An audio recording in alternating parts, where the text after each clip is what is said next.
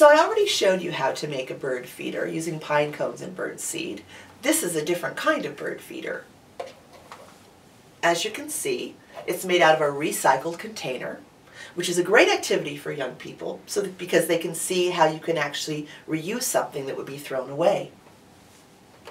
And if you note, it can hang outside and it has a little perch for the birds, and the flap actually lifts up and protects the bird seed from getting wet. These are the materials that you would need. Some bird seed, a twig or stick, some natural jute or twine, and you're going to want something that will actually be able to make holes in the carton. So if you're doing this for the children, you can use an awl. This is called an awl. Or if you want the children to punch the holes themselves, you can use a one-hole puncher for that. And then a pan or something that actually will just enlarge the hole a little bit where the stick goes through the container. You'll need a box cutter, and you'll want to do this for the children because you don't want them to cut with it. And then of course your container that you'll use. The first thing we're going to do is cut out the container. So I'm going to draw where I'm going to cut it.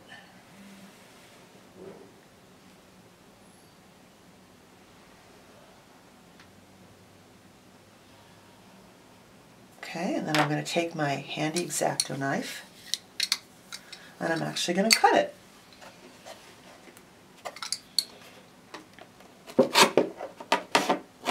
So then I'm going to actually put holes for my twine. So I'm going to mark where they go first, just so that I remember and I don't miss a spot. So I'm going to do 2 up here.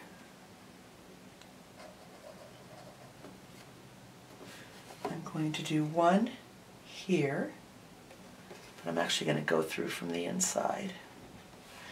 So then I'm going to have 1 here for the perch. And then on the other side for the perch. And then I'm going to actually have 1 more hole right up there.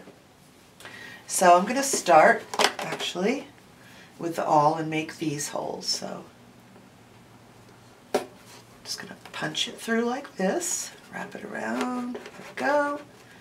Make sure it's a nice size hole. Again, just make sure that this is very sharp. So just make sure that your fingers are totally out of the way when you're doing this. So I'm going to take this pen and I'm going to stick it through the bottom ones to make them a little bit larger, because remember that this is where my stick is going to be going.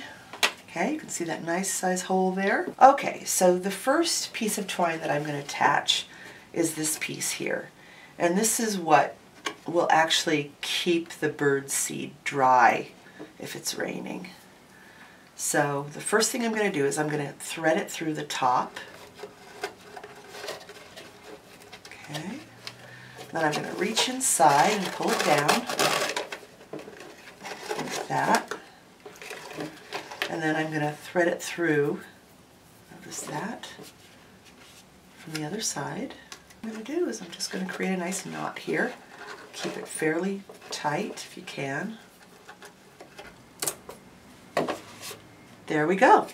I've cut myself a fairly large piece here because I want this to be able to hang down from the tree. So I'm just going to take my container, and again I've made these holes nice and large so that it's pretty easy to just kind of put it through. And then again, you're going to want to tie a pretty substantial knot. So really pull it as hard as you can. There we go. So now we're going to make the perch. So I'm going to take my stick here and make sure you have one that's a little bit longer than you need. You're going to have to experiment a little bit. There were some little knots there that I didn't realize I had. So it's okay. That's why you want a longer stick.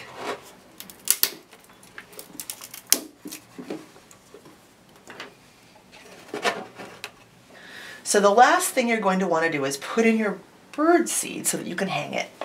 So I'm going to lift it up like this, and I have it in this little cup here. I'm going to stick the cup in as far as I can because I don't want it to create a big mess.